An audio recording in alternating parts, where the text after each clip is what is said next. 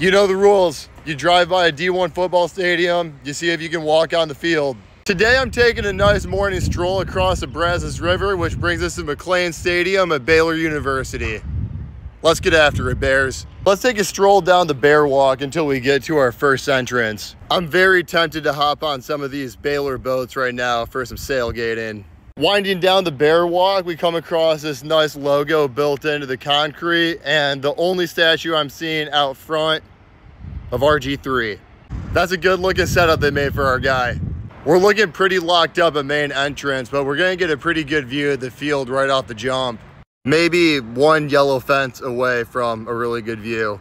But lucky for us, we're gonna get a better view of the field because this walk-on challenge is not gonna take long. Second gate that I go to, clearly unlocked. Let's push this open and get in here.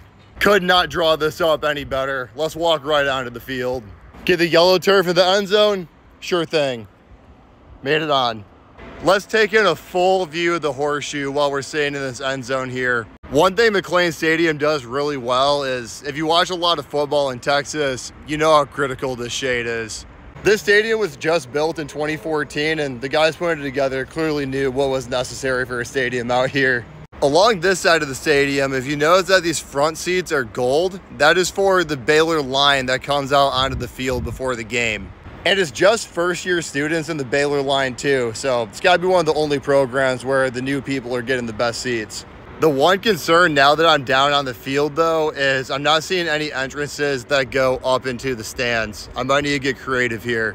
Will this tunnel take us there? Nope. Seems like that's locked up. Too bad. How about yourself? I was just kind of walking around campus, I saw a gate open. I'm a content creator that films different facilities across the country, and I saw an opportunity to check out the digs at McLean Stadium. Do you mind if I hang out and shoot a few things? That's totally not up to me to do. That's totally up to somebody else. They just sent me out here to come get you off of the field. Okay. It sets off the sensors when you hit anywhere past the whatever the hell their line is right here that they have. I don't know why that would be a problem. You just got to go through the proper channels to be able to do it. So could I get sent to the proper channels? Where would that be? Yeah, we can go do that. Sure, thank you. Well, that's a first. To go through the proper channels that this lady stated, I got sent to the presidential lobby and received a business card. And that business card is for the director of operations at McLean Stadium. I actually think I see security walking over right now. It's my job to make sure you don't get on the field. It's my I think my security caught you. Yeah. It's my job to make sure you don't get on the field. But I love your stuff. Make me look good. I'll take you on tour.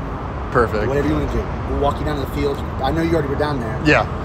Put your feet on. I'll take you to the locker room. But just make me look good, all right? Sure. All right, come on. Well, sorry for the small interruption, but you heard the man. Time for a tour. Being at a private school, I fully understand how quickly this could go south as Baylor wanted it to, so I am very appreciative that I'm getting on this tour right now. Not taking this one for granted. We're gonna start this off in the founders lobby. First spot we're going to is towards the suites, and right on this level, we have a set up. Strolling through here, we have showcased all the different Baylor helmets that have been worn through the years. I still think these gold ones are the nicest. Sometimes getting a little extra help isn't too bad because we're gonna go to the locker room this time around. These are just the game-only locker rooms, and from the few game-only locker rooms I've seen, this is pretty neat. They're exactly in the shape of a football, and this goes 50 yards long. And down here, we're going to the recruit lounge. Getting toured around here, I do kind of feel like a recruit right now. So this little area right here is for recruits to hang out, get some concessions, and watch the game. Might have been hard to tell from that first shot, but we're right next to the field. It's right past these curtains. So here's a fun little tidbit I was just told. On recruiting trips, these 4 TVs will usually have PlayStations and Xboxes set up at them. But during warm-ups, that's a trap. The coaches are looking to see if you're playing video games or watching the warm-ups. So if you're a Baylor recruit, don't screw that one up. Look at how fun this walkway is. Look at all the balloons set up just for the recruits to walk down and have a good time. Here we are getting into media level. Nothing super crazy going on up here. I was surprised when I came in that there's not bleachers in the end zone, but with the view of the river like that, I understand why. Here's the view of McLean Stadium from the highest seat level I'm gonna get to. The stadium doesn't go as high up as some of the ones that I've been to. A niche thing that I really love, quotes painted into stairs.